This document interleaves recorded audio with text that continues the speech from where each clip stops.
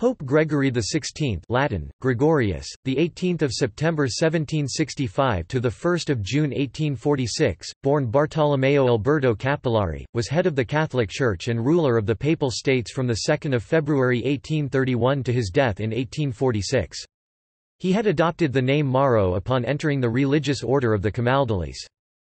Strongly conservative and traditionalist, he opposed democratic and modernizing reforms in the Papal States and throughout Europe, seeing them as fronts for revolutionary leftism.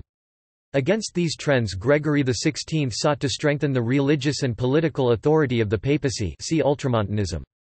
In the encyclical Mirari Vos, he pronounced it false and absurd, or rather mad, that we must secure and guarantee to each one liberty of conscience. He encouraged missionary activity abroad and condemned the slave trade. However, his harsh repression, financial extravagance and neglectfulness left him deeply unpopular domestically. He is the most recent pope to take the pontifical name, Gregory, and the most recent non-bishop to become pope. Biography.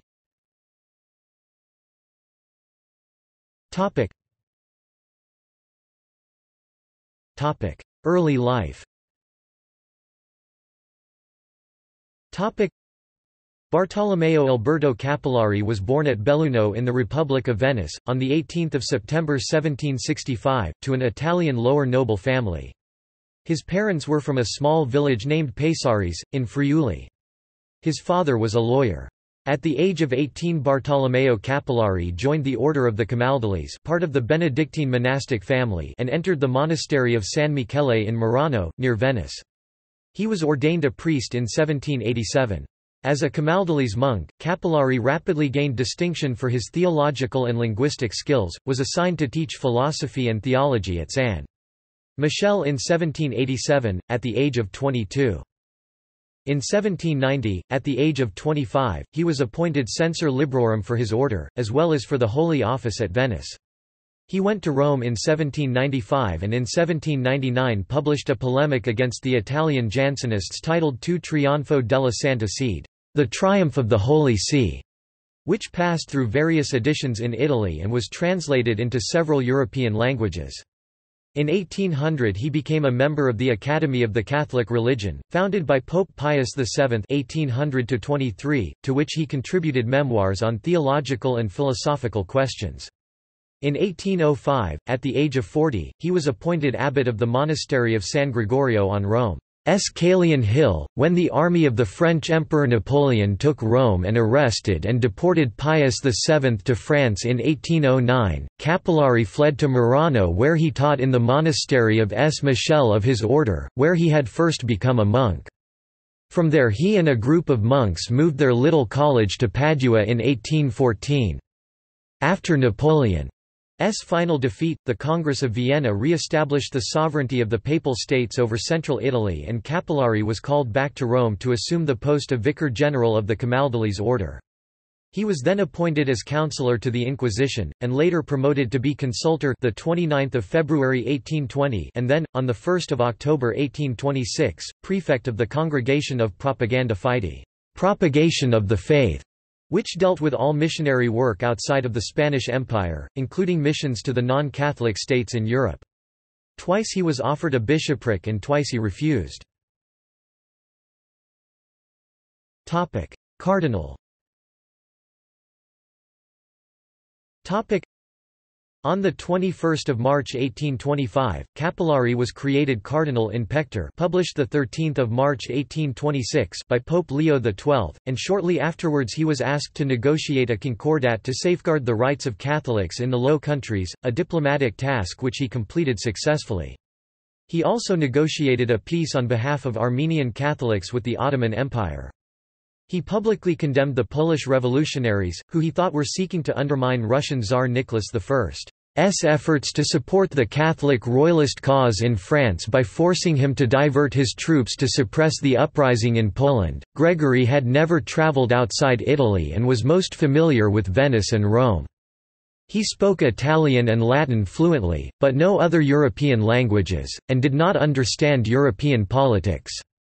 Gregory XVI, however, was proficient in Armenian, and Huruti.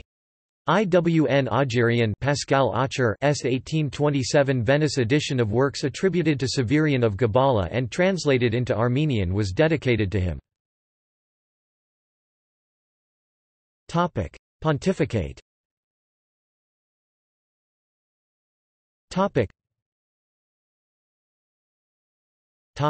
Papal election.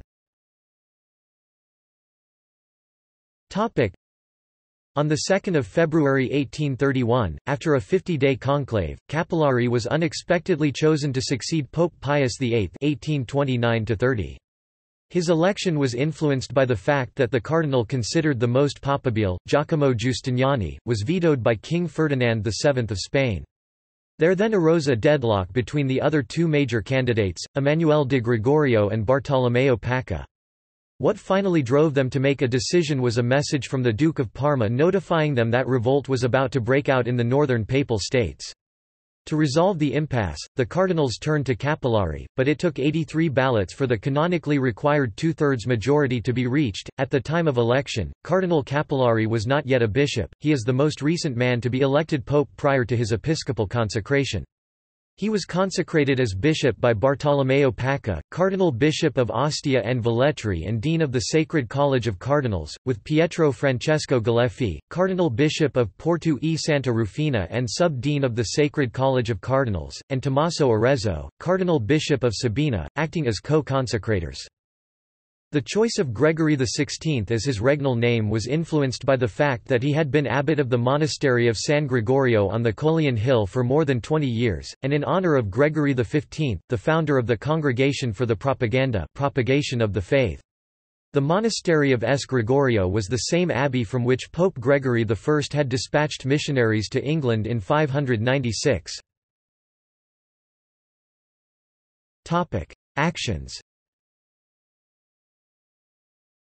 The Revolution of 1830, which overthrew the House of Bourbon, had just inflicted a severe blow on the Catholic Royalist Party in France.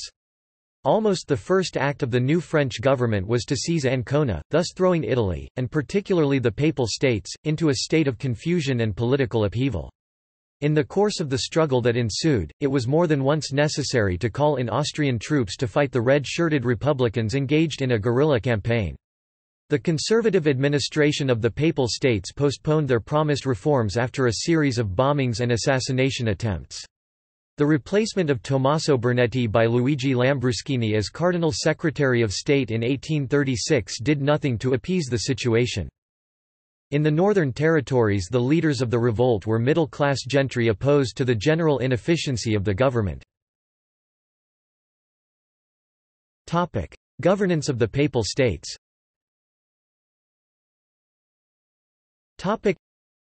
Gregory XVI and Cardinal Lambruschini opposed basic technological innovations such as gas lighting and railways, believing that they would promote commerce and increase the power of the bourgeoisie, leading to demands for liberal reforms which would undermine the monarchical power of the Pope over central Italy. Gregory XVI in fact banned railways in the Papal States, calling them chemins d'enfer, road to hell, a play on the French for railroad, chemin de fer, literally, iron road. The insurrections at Viterbo in 1836, in various parts of the legations in 1840, at Ravenna in 1843 and Rimini in 1845, were followed by wholesale executions and draconian sentences of hard labor and exile, but they did not bring the unrest within the Papal States under the control of the authorities. Gregory XVI made great expenditures for defensive, architectural and engineering works, having a monument to Pope Leo XII built by Giuseppe Fabris in 1837. He also lavished patronage on such scholars as Angelo Mai, Giuseppe Mezzofanti, and Gaetano Moroni. This largesse, however, significantly weakened the finances of the Papal States. Condemnation of the slave trade.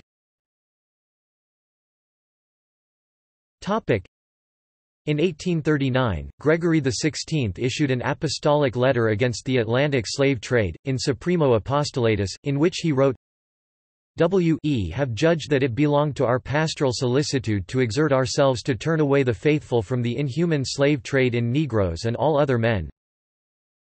desiring to remove such a shame from all the Christian nations, having fully reflected over the whole question and having taken the advice of many of our venerable brothers the cardinals of the Holy Roman Church, and walking in the footsteps of our predecessors, we warn and adjure earnestly in the Lord faithful Christians of every condition that no one in the future dare to vex anyone, despoil him of his possessions, reduce to servitude, or lend aid and favor to those who give themselves up to these practices, or exercise that inhuman traffic by which the blacks, as if they were not men but rather animals, having been brought into servitude, in no matter what way, are, without any distinction, in contempt of the rights of justice and humanity, bought, sold, and devoted sometimes to the hardest labor.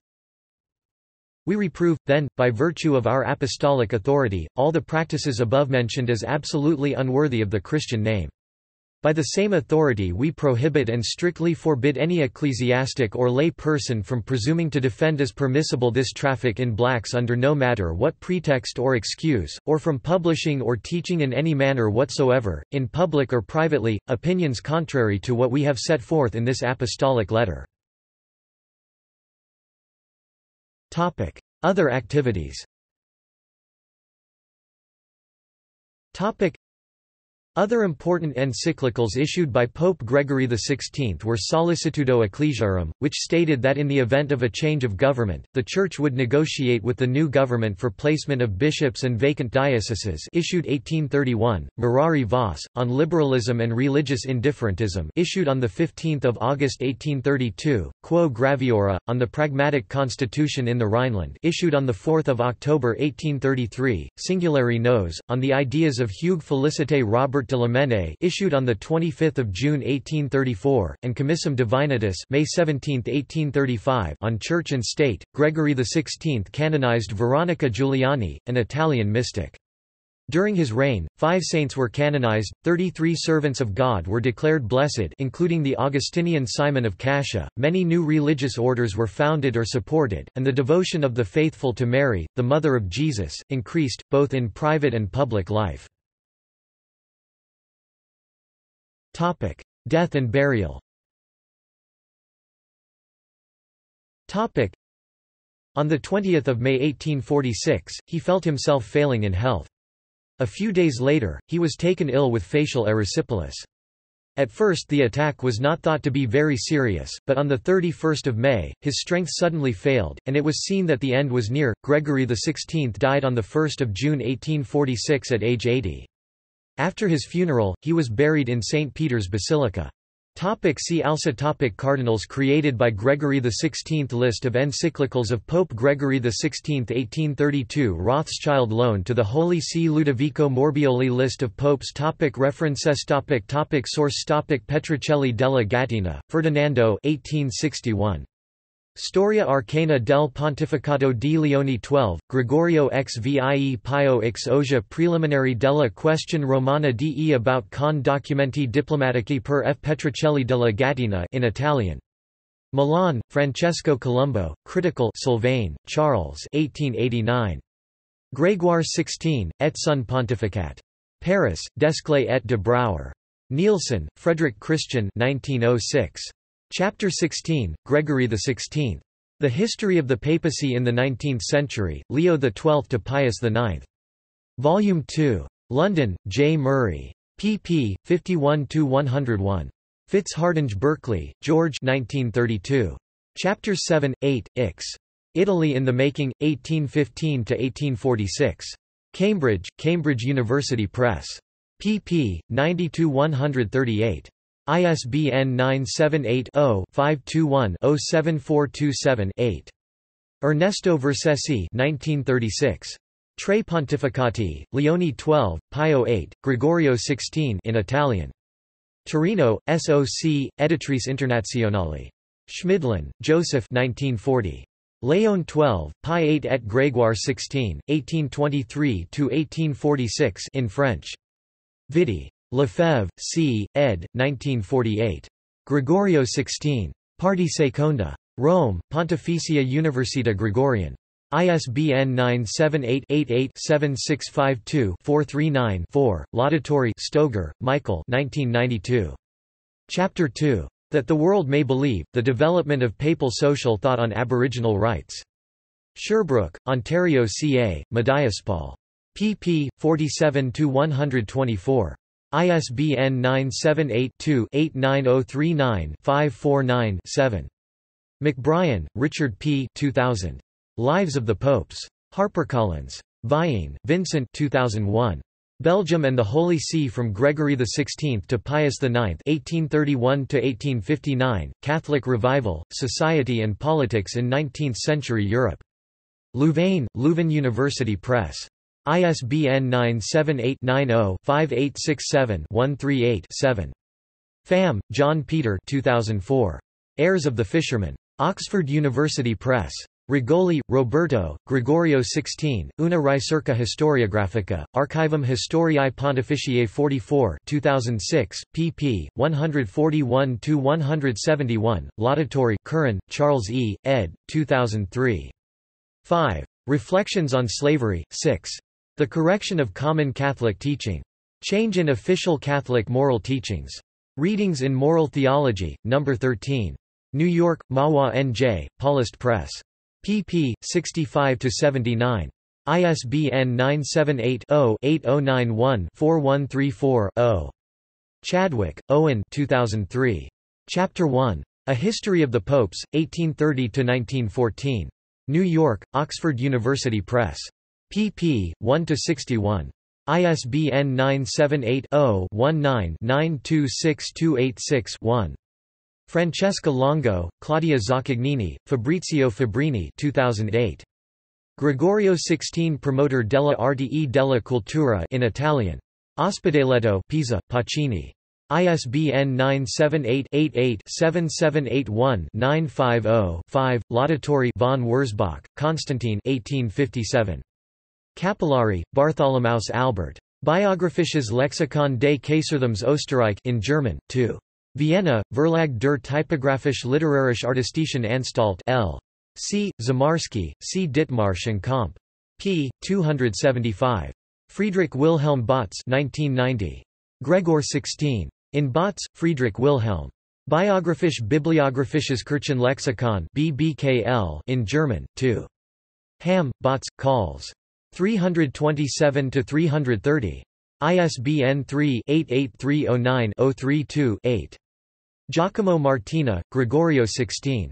In, Massimo Bray ed., Enciclopedia dei Papi, Istituto della Enciclopedia Italiana, Volume 3 Innocenzo 8, Giovanni Paolo II, Rome, 2000, OCLC 3135811724 Martina, Giacomo 2002.